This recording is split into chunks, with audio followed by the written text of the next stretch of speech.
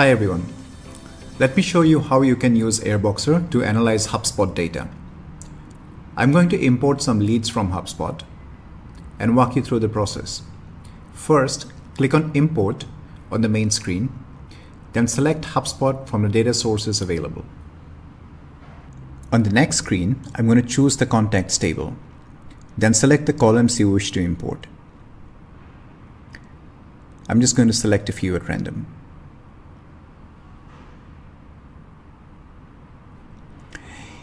You can also filter your data if you wish. We're going to skip this step.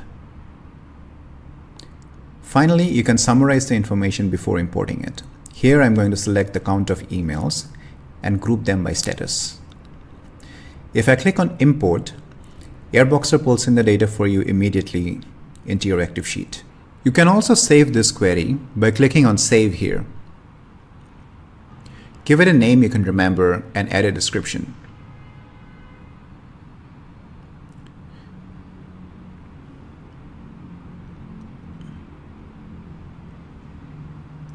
Then hit Save when you're done.